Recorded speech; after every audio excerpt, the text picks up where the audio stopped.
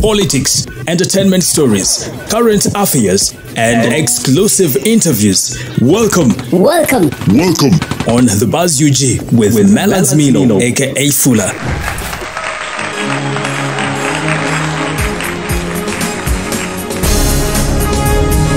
The Makerere student who was yesterday dismissed from the university for his political beliefs affiliated to Bobi Wine's Red Camp National Unity Platform Party has taken poison, according to various reports on social media.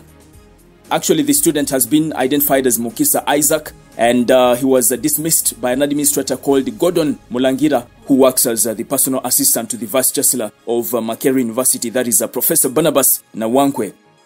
He's actually been rushed to hospital for medical attention. Now, this administrator, Gordon Mulangira, is remembered for suppressing the students' activism during the 2019 Fees Must Fall demonstrations. If you remember that story, then you must remember this face very well.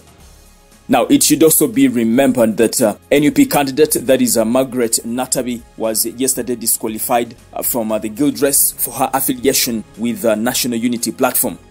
Now, Bobi Wine, in his comments on this matter yesterday, said if the leaders of the university have any shame, they should reconsider their decision because it sets a very bad precedent. Otherwise, Margaret Natabi and other students who have been disqualified should be left to participate in the guild race without being persecuted for their political affiliations.